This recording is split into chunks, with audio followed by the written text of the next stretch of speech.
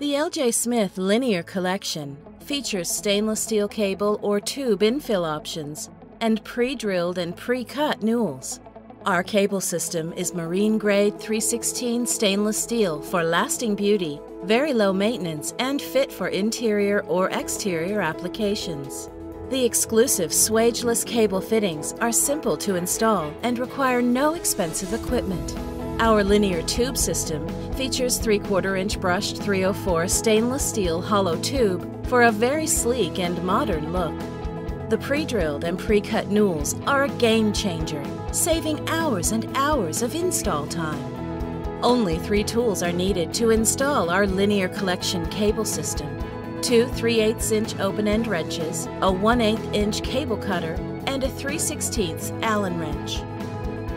Install each newel at the appropriate location on the stairway and level run, if applicable, using our newel mounting kit. Now install the handrail on top of the newel pins. Install the rake fixed fitting using the hinged portion as a lever to rotate the lag into the newel.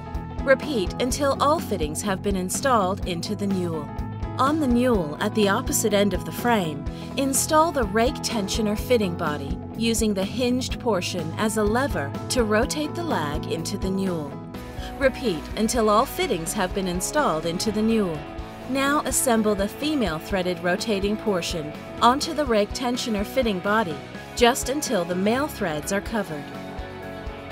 To keep the recommended 42-inch spacing between newels, an intermediate rake newel may be placed at the midpoint. Run the cut end of the cable through the rake pass-through newel and insert the cable end into the rake fixed fitting. At the opposite end of the run, mark the cable at the score mark on the female threaded portion of the rake tensioner fitting. Cut the cable at this mark. Loosen the female threaded portion so that approximately 5 or 6 threads are showing on the male portion of the fitting, and insert the cable end into the fitting. Now install the level fixed fitting using a 3/8-inch wrench to rotate the lag into the newel. Repeat until all fittings have been installed into the newel. On the newel at the opposite end of the level frame, install the level tensioner fitting body using a 3/16-inch Allen wrench to rotate the lag into the newel. Repeat until all fittings have been installed into the newel. Now assemble the female threaded rotating portion onto the level tensioner fitting body just until the male threads are covered.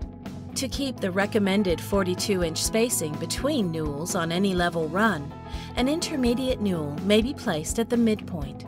Run the cut end of the cable through the level pass-through newel and insert the cable end into the level fixed fitting.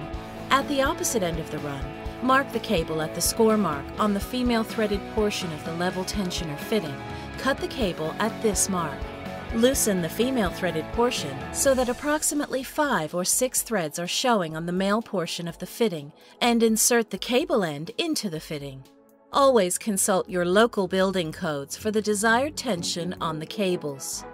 Using 2 3/8-inch wrenches, tension each cable by holding the male tensioner fitting body with 1 3/8-inch wrench, while using a second 3/8-inch wrench to rotate the female threaded portion of the fitting onto the male portion.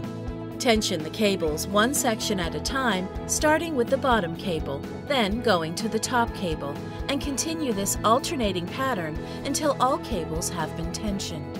See how easy it is to install the L.J. Smith Linear Collection cable system?